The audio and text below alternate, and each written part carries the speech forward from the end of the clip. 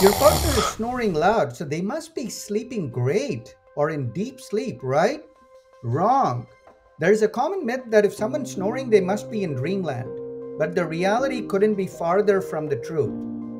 Loud snoring doesn't mean deep sleep. It usually means the brain is waking up again and again repeatedly. When you snore, what's actually happening is your airway is partially closed.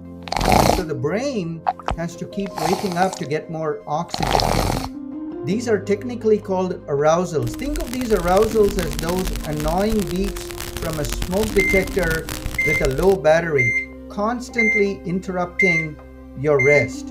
And so when you snore, your brain is constantly getting pinged or buzzed with these electric arousal signals that try to maintain the patency of the airway.